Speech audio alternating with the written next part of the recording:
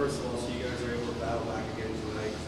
What was it going on that made you guys so successful late in the third period? I thought we just kept after them. Didn't have the start that we wanted. Got behind again.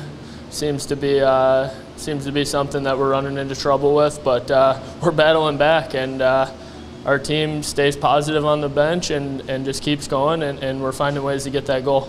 Obviously, we have character in the room for sure, and that shows when we come back like this. But what are we doing on the ice to get, put ourselves in a position to tie games and force one? Well, when we play our way, when we're forechecking hard, when we're working the back of the net, finding those soft areas, getting the puck to the point, getting the puck to the net, traffic in front, that's when we're successful.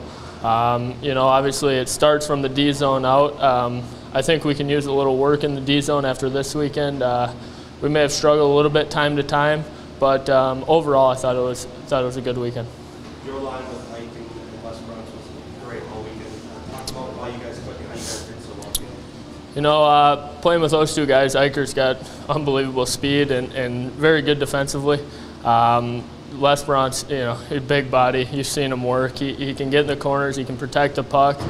He gets it to the net, and it's fun playing with those guys.